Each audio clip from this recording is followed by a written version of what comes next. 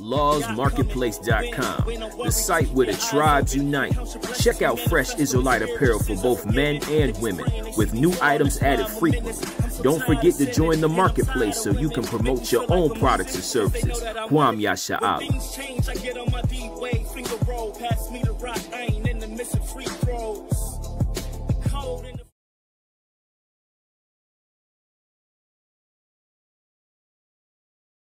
Shalom, family. The soul food topic on tonight is get your mind right, and this will be part 3.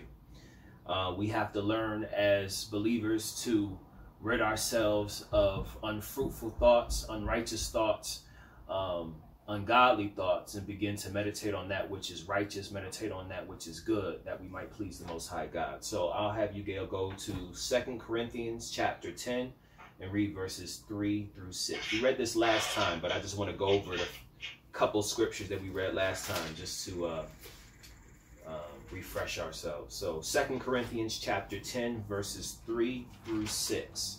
And again, the title is Get Your Mind Right. We have to get our mind right.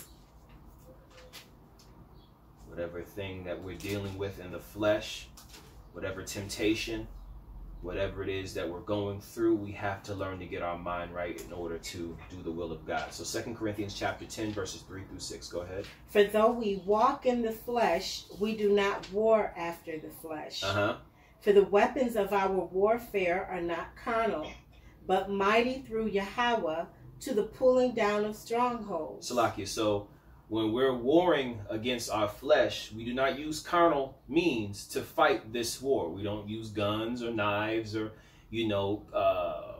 carnal ammunition. But you have to use spiritual ammunition, spiritual warfare to fight against the flesh. Read on.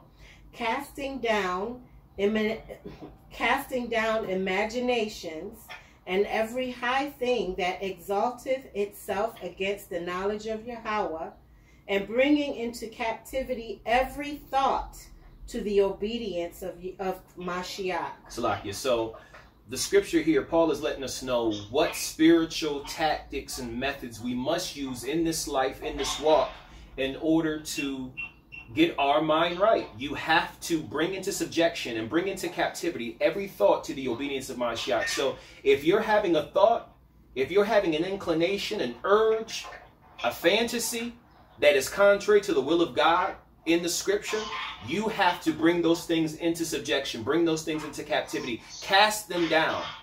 Okay? You have to get a reign, you have to get power and dominion over those thoughts. Because if not, they'll begin to reign over you. Read on. Verse 6, and having in a readiness to revenge all disobedience when your obedience is fulfilled. Okay. From there, let's go to 1 John chapter 2, verse 16. I'm going to read that for me as well.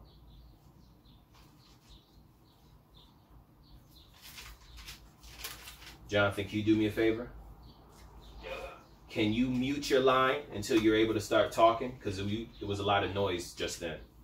Oh, yeah. I'm sorry. I haven't got my headphones. That was what you had heard.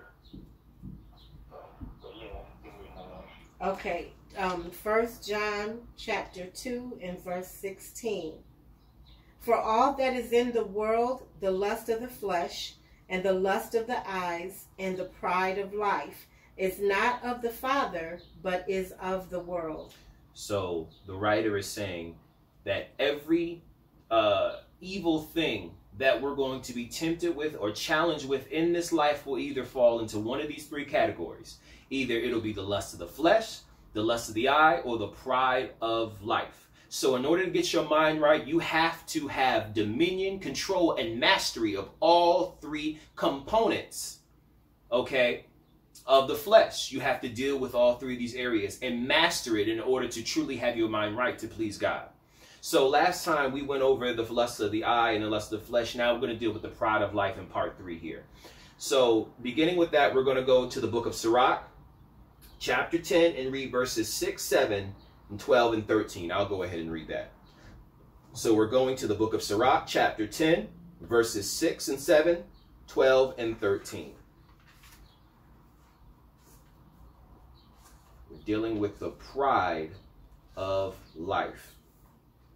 So the lust of the eye has more to do with covetousness, desiring, the material things in this life. The lust of the flesh is dealing with sexual lust, okay? Dealing with wantonness in the flesh, dealing with, lewdness and things of that nature, being sexually attracted to someone, things of that nature. And now pride of life, these are the things that separate us from God. When we begin to transgress and be rebellious, hating our brother, things of that nature. And we're going to get into that tonight. So Sirach chapter 10, verses 6 and 7, 12 and 13. And it reads, bear not hatred to thy neighbor for every wrong, and do nothing at all by injurious practices. 7. Pride is hateful before God and man, and by both doth one commit iniquity. Okay? So, again, we're dealing with the pride of life. So, verse 7 says that pride is hateful before God and man. So, when one walks in haughtiness and pride, that's something that God and man hates all alike. Where you can witness someone who's haughty and full of themselves and with conceit and proud. Man, I can't stand dealing with this dude. Because they're so haughty, they're so full of themselves, they walk in such pride. Not a pride where you have, you take care of the things that you do, and you have a certain, what's the word I'm looking for? There's a difference between having pride in yourself for the things that you've accomplished and the things that you've done, and then being proud, okay, being haughty, not wanting to hearken unto instruction and listen to guidance. There's a total difference. And when someone is proud, that means that they're rebellious. That means that they do not listen. That means that they are vain, full of themselves, and self-willed, okay? So 6, again, bear not hatred to thy neighbor for any wrong, and do nothing at all by injurious practices. Pride is hateful before God and man, and by both doth one commit iniquity. 12 and 13. The beginning of pride is when one departeth from God, and his heart is turned away from his maker. So when pride comes into someone's heart, it's when they turn away from God, when they turn away from the commandments. So in 1 John it says, all that is in the world is the lust of the eye, the lust of the flesh, and the pride of life. Okay? When the pride of life begins to take its root in you, it's when you begin to not keep the commandments of God. When you turn away and you begin to do that which is pleasing to your own self, that's when pride gets into your spirit, gets into your mind. Okay? And when you are filled with pride, like the scripture says, it is hateful before God. You can't please God being prideful. That's something you got to deal with. That's something you have to eradicate from your spirit, man. Pride is a very dangerous thing. Verse 13, for pride is the beginning of sin, and he that hath it shall pour out abomination. So when you have pride dwelling on the inside of you, it is a matter of time before you sin and do something that is greatly abominable before the Most High God. Because when you're prideful, you don't listen. You're rebellious. You are self-willed. Okay? You have your own view and conviction of things around you. You do not want to hearken to sound counsel. You do not want to be corrected. The prideful will not hearken to correction, but will go in the way of sin and iniquity. For pride is the beginning of sin, and he that hath it shall pour out abomination. And therefore Yahweh brought upon them strange calamities and overthrew them utterly. Speaking of our great ancestors in the wilderness. Okay? When they were prideful and rebelled against God and hearkened not to his commandments and kept not the covenant, but rather murmured and complained. And when straightway commandments were given unto them, they didn't listen. They didn't listen. They said unto themselves, let us make ourselves captains and go back into Egypt. I don't want to do what the Most High God is asking us to do. I want to do something that's a prideful heart. And that is very evil. It's like you're very hateful. And it is the beginning of sin. When you are walking in the way of sin, you are walking in pride because you do not want to obey the voice of God. Okay? From there, let us go to Proverbs chapter 8, verses 13. Proverbs chapter 8, verse 13. Yeah, I have to read that. Sorry. Proverbs chapter 8, verse 13. Okay, Proverbs chapter 8, verse 13. The fear of Yahweh is to hate evil, pride and arrogancy, and the evil way, and the froward mouth do I hate. Read it one more time, please. The fear of Yahweh is to hate evil. Salaki, so hold it right there. So we just read in Sirach where it says that pride is the beginning of sin. Okay? Pride is the beginning of sin. So pride will guide someone to stop the ears and say, I don't want to listen. I'm going to do my own thing. Okay, if you have an older individual trying to mentor a younger person and say, hey, I think you ought to do it this way. Or I think you should do it that way. I have a lot of experience in this area. I have expertise in this area. The pride of a youth will say, okay, but I think I'm going to do it this way. But experience says to do it this way. No, but I'm going to do it this way. That's pridefulness. And that will lead to sin. That will lead to error. But in order to avoid error, in order to avoid sin, read the top of the verse again. The fear of Yahweh is to hate evil. Okay, so the fear of Yahweh is really the antithesis, the opposite of pride. Because pride stops the ear and says, no, I'm not listening. I'm not listening. I'm going to be rebellious. I'm going to do my own thing. But the fear of Yahweh is literally hearkening, bowing down, humbling yourself and saying, Heavenly Father, what is it you want me to do? It's the complete opposite. Pride is, I'm going to do my own thing. I'm not listening. The fear of Yahweh is, I am prepared to listen and obey. And if you walk in the fear of Yahweh, you will, what does it say? The fear of Yahweh is to hate evil. Is to hate evil. Read on. To hate evil, pride and arrogancy, and the evil way and the froward mouth do I hate. So when you walk in the fear of Yahweh, pridefulness is put away instantly. If you are sincerely walking in the spirit of the fear of the Most High God, pridefulness, arrogancy, all those different things that are a stumbling block to us when we become carnal and our mind are perverted through unrighteousness, when you start to fear God and keep His commandments and fear Him, so that these things aren't taken lightly. Oh, I break the commandments. Oh, it's okay. I just ask for forgiveness and do it.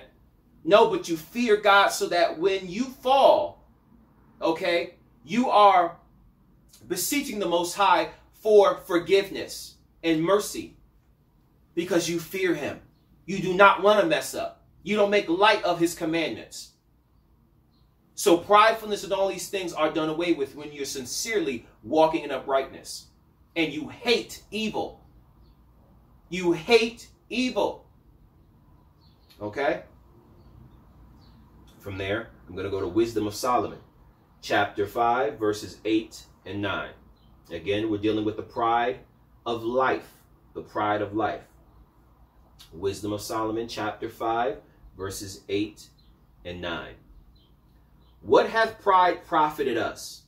Or what good hath riches with our vaunting brought us? Verse 9. All those things are passed away like a shadow, and as a post that haste by. Okay, so what hath pride profited us? What good thing can there be found in pridefulness? All that is left when pride is all used up is death. We read in part 1, we read Romans, I believe it's Romans 8. Yeah, Romans 8. That to be carnally minded is death, but to be spiritually minded is life and peace. To be prideful is hateful. It's the beginning of sin. It's which leadeth unto destruction. So if you practice pridefulness, what will it profit you? but death. That's all you have to look forward to when you walk in pride. Pride will lead to destruction. That's why it's so imperative that we get our mind right and rid ourselves of the evil of pridefulness. And the best way to do that is to walk in the fear of Yahweh and hate all manner of evil. So by doing that, you rid yourself of arrogancy. You rid yourself of vanity. You rid yourself of pridefulness. You rid yourself of every ill spiritually that will lead you in the ways of sin. Okay? So like, even J. Cole, like, this is kind of not really on topic, but still, like, you know, but just J. Cole, he got a song called Pride is the Devil. Yeah. You know, like, you know, that's how it's, and it's true, you know? Yeah. Pride is the beginning of sin. So it will lead to destruction. Okay? Jonathan, if you have your Bible, I have you go to the book of Deuteronomy, chapter 15 and verse 9. Okay? That's Deuteronomy chapter 15, verse 9.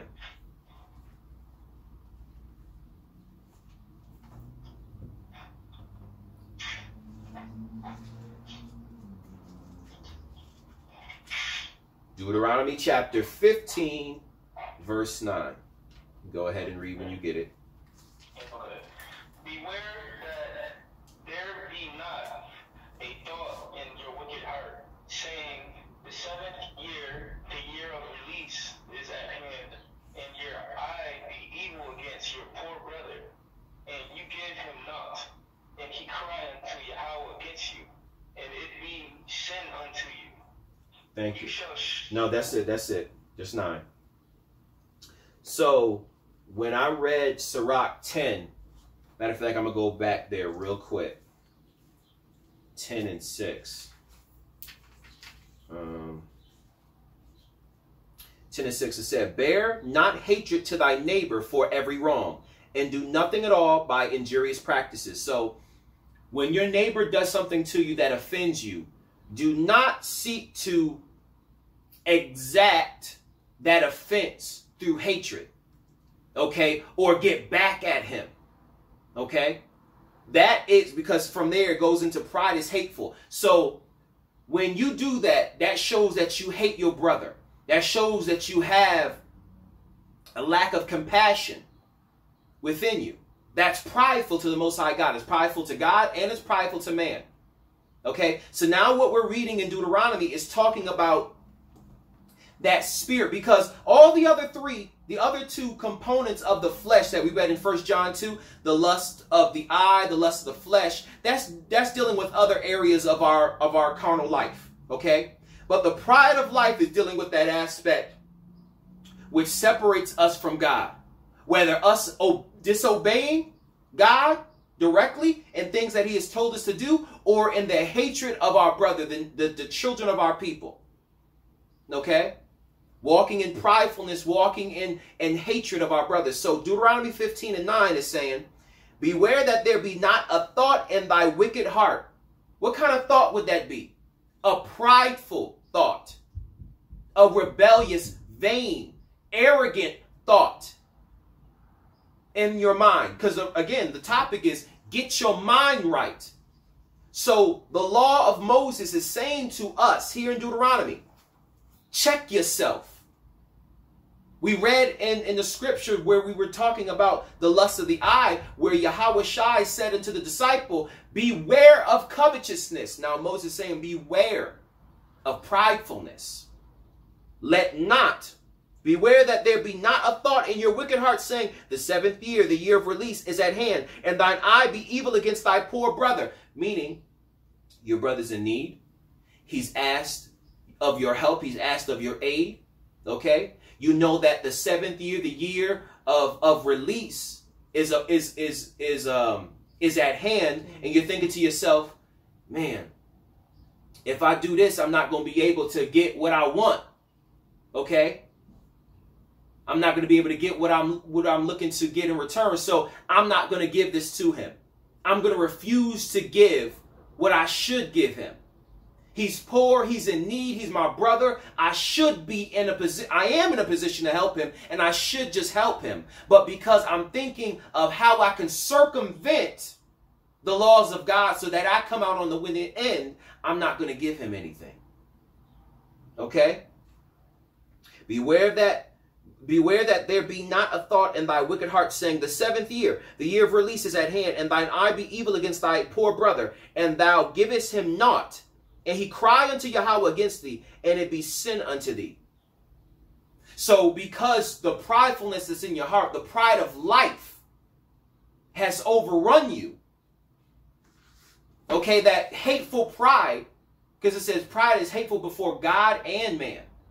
So when that poor brother sees your pridefulness in full display, he cries into the Most High and say, deal with him. I was poor and I was in need, and I know he got it. And he did me dirty. Pride is hateful. Pride is the beginning of sin. What did Cain do to Abel? Way, way back. It was pridefulness. Okay? Because Cain saw that his brother Abel's offering was accepted of God, but his was not. But the Most High gave Cain place to repent, but he did not. He said, why is your countenance fallen? Get yourself together and give me a better sacrifice, and I'll be pleased with you as well. But if you're going to give me sloppy seconds, then I'm not going to be pleased, and I'm not going to accept your sacrifice. But that wasn't good enough for Cain. He sought a pretense to slay his brother Abel because his sacrifice was accepted. His offering was pleasant in the sight of God. And it came through the process of time that Cain sought a pretense and slayed his brother through pride. The Most High God said to Cain that sin croucheth. Let's go there and find it. Bear with me. Let's go to Genesis. Genesis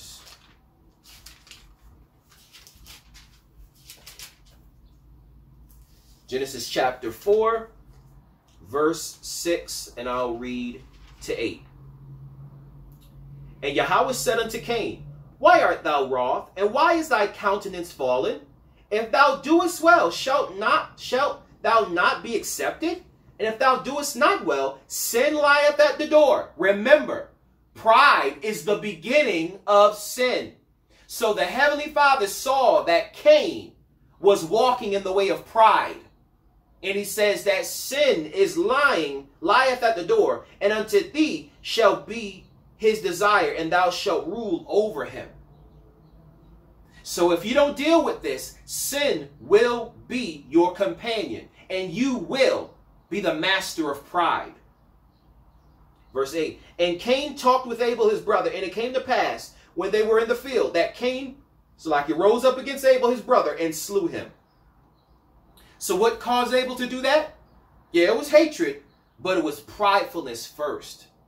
It was pridefulness. It was the pride of life. Instead of Cain correcting himself, getting his mind right, and realizing, yeah, God, you right. You right. I gave you sloppy seconds. Let me come correct next time. Let me learn something from my brother Abel. Abel, what should I do, so that my offering be accepted? Well, you should do this and do that. This is what I did, and, maybe you'll get accepted next time. He didn't do that. Like, man, that nigga Abel, he always got to show me up. It was pridefulness that Cain did not repent and correct himself. And he slew his brother, the pride of life. Okay? And so we're being taught in Deuteronomy 15 to beware of that same pridefulness that Cain had. Yeah, you may not look to slay your brother physically, but spiritually, you're seeking to do him harm because you're only thinking of yourself. Don't let a wicked thought rise up in your mind and say, yo, the 7 years is coming up. I'm really not trying to part with this. Man, he'll be all right. And your poor brother crying to the Most High, and the Most High repay you for your evil deed. Okay? From there, let's go to Matthew chapter 7, verses 3 through 5. Gail, I have you read that. Matthew chapter 7, verses 3 through 5.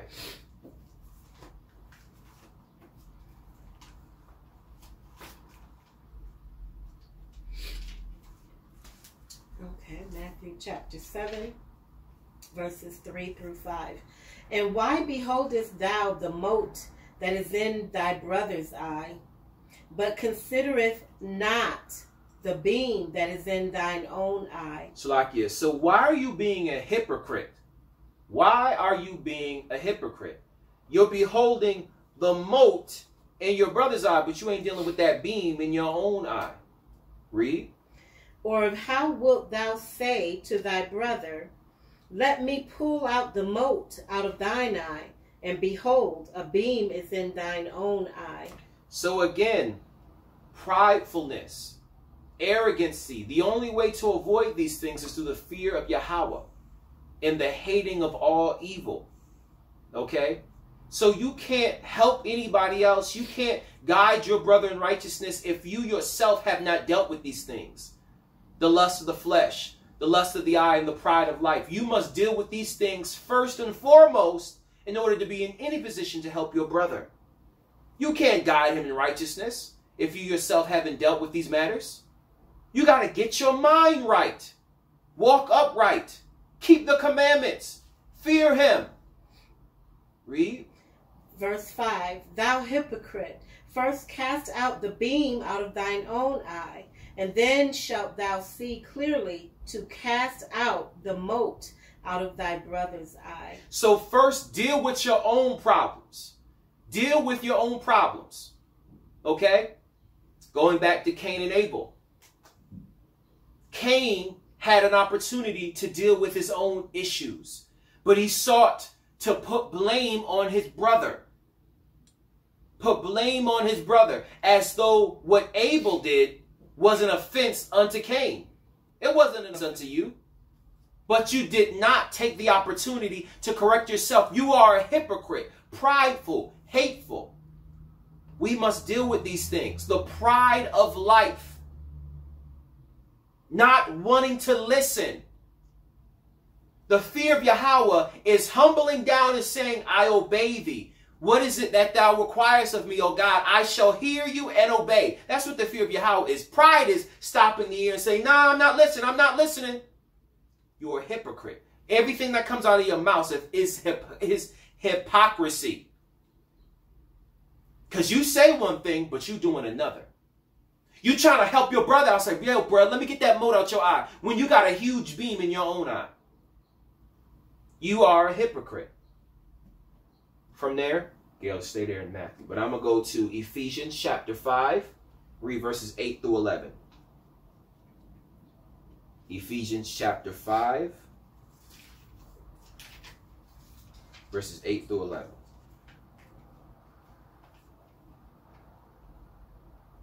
It reads, for ye were sometimes darkness, but now are ye light in Yahweh. Walk as children of light. 9. For the fruit of the Spirit is in all goodness and righteousness and truth.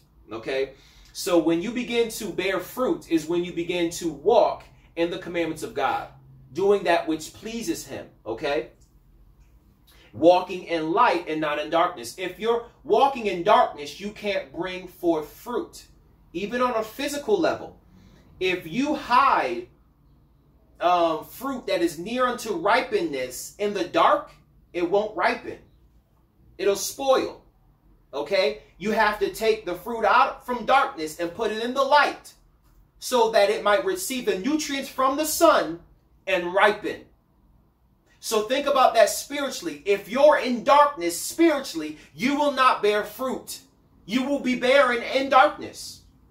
And it won't matter because nobody can see what you're bearing or not bearing. But if you are in the light, you shall bear fruit. Okay?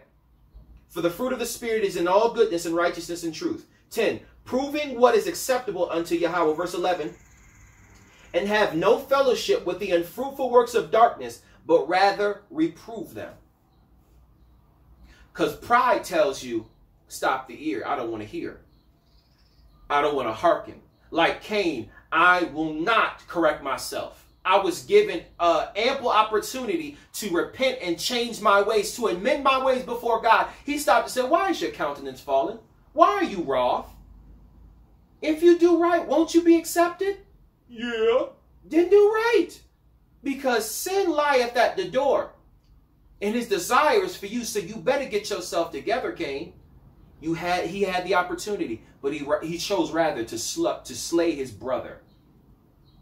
The pride of life is the beginning of sin. So we must come out of darkness, get our mind right, walk in the fear of Yahweh, proving, verse 10, proving what is acceptable unto Yahweh. How do you prove that? By reading the scriptures.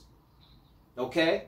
By reading the scriptures and understanding what God desires of us, what is required of us.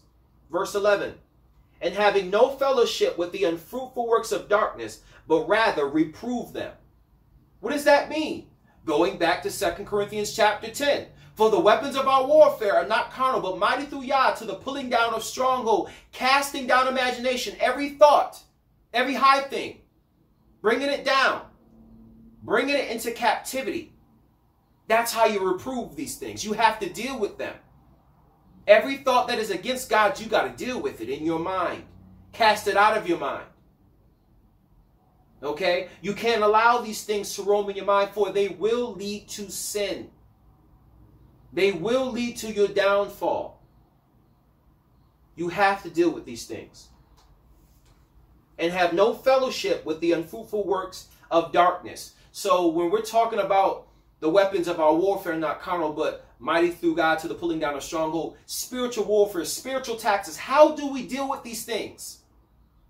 Whether it be the lust of the eye, the lust of the flesh, or the pride of life, how do we use practical application to begin to rid ourselves of these evil thoughts and get our mind right? You have to remove yourself from people who do these things. Verse 11, and have no fellowship with the unfruitful works of darkness. So if you know there are people in your social circle who are full of darkness, you need to remove yourself from them. Because you don't want to be in darkness. You want to be in light that you might bear righteous fruit. If you got friends and family and people in your social circle who all they do is produce weeds and vines, and they're in darkness, those are not the type of people you want to be around. Those are not the type of people you want to invest time in. Vines aren't wrong. Huh? Vines aren't bad. I mean just vines in the sense you're not producing fruit. That's what I mean. Weeds. Like the weeds and vines at my job, where the vines come out and they take over the entire bush, and then they choke out the bushes, essentially, because when you go to try to yank and pull those insidious vines up, the bush is like dry. It's in it, like when you pull it up, it pulls the leaves off the bushes too. So the bush is diminished. So think about that spiritually. If these people are in darkness and you're have company with them and you're a bush trying to produce fruit, trying to blossom and grow, and you're around these weeds and vines, they will take hold on you and suck the life out of you. The vine will be fine, but the bush will die. Many a time I've yanked up them vines and those bushes have lost a lot of leaves. And they're looking all lopsided and everything because it's dying. Because these weeds and these vines have been overrun. So we're being given practical application. One thing you can do to help get your mind right is remove yourself from things and people that will lead you into sin. Mm-hmm. Don't be around prideful, hateful people. Remove yourself from them. If you're having a problem with the lust of the flesh and sexual wantonness, remove yourself from that attractive young woman or from that handsome young man. Remove yourself from that, or people that encourage that type of behavior. Remove yourself. If you're dealing with masturbation and pornography, remove yourself from it. Don't be in the midst of it and think, oh, I'm strong enough to contain my... You got to remove yourself from it. If covetousness is your problem, you got to remove yourself from those different things that, are an avenue for covetousness. Verse 11 one more time. And have no fellowship with the unfruitful works of darkness. These dark works will not bring forth any fruit. Get away from them. Let it go. But rather reprove them. Reprove them inside of yourself. Deal with them. Rebuke them. Okay? Last scripture. Gail, I have you go to Matthew chapter 6, read verses 14 and 15, please. Okay. Matthew chapter 6, 14 and 15. For if ye forgive men their trespasses, your heavenly Father will also forgive you. But if ye forgive not men their trespasses, neither will your Father forgive your trespasses. So this is really dealing with the pride of life, that arrogancy, that haughtiness, that hatefulness within your heart towards your brother, towards your neighbor. This is something you got to deal with, that Cain-like spirit. Okay? If you want your sins to be forgiven of God, you got to forgive your brother when he offends you. You got to deal with that. We read in Sirach chapter 10, verse 6. Okay? Bear not hatred toward thy neighbor when he has done wrong. So your brother did something, he offended you. Sometimes, half of the times when our brother or our sister does something that offends us, it's something they didn't even know was offensive to us. A lot of times we don't even bring it to their attention. We just hold the grudge. And then we want to bear hatred on them and harm them with injurious acts or practices. We're not advised to do that. That is not the godly way. That's unfruitful works of darkness. Though there are people that are like that like to congregate together. If you got people like that in your life, separate from them. Those are people that are hateful, hold grudges, and they're going to die in their sins. But rather, when someone offends you, we're told by the words of Christ to go to your brother and deal with it. The pride of life. Pride of life. No, I ain't doing with that. I ain't doing with that nigga. I don't care. That's pridefulness. That's not the way of God. That's darkness. But you are called to be children of the light. Come out of darkness and go deal with it. Go deal with your brother. Cut off the pride. For the fear of God hates all evil. Okay? Read verse 15 one more time. But if ye forgive not men their trespasses, neither will your Father forgive your trespasses. So, when it comes to your people, comes to your brother, because we're not talking about the heathen without. Not talking about forgive Edom for all the evils he's done against us. That wouldn't make sense because the Heavenly Father said that he won't forget the evils that he's done against Israel. So that's not even logical. That doesn't make any sense. What Christ is saying here is concerning your brethren. When Peter asked, well, Master, how many times shall I forgive my brother? What 2, 3 times, maybe? 3, 4 times? He said 70 times 7. Peter's like, what? All right, now that seems a little excessive. Can I hate him for a little bit? He says 70 times 7. If your brother offend you that many times in a day, you forgive him, let it go. For real, forgive him and let it go. And this is why. Think how many times you offended the Heavenly Father with all your evil. Forgive your brother his trespasses. That is, if you want your trespasses forgiven. That's the pride of life. Pride will cross the arms and I ain't doing it. I ain't budging. But you keep that dark, wicked, hateful spirit and you ain't going to get your sins forgiven and you're going to be destroyed. You're going to die in your sin. Okay? So we have to learn to get our mind right, dealing with the lust of the flesh, lust of the eye, and the pride of life. Shalom.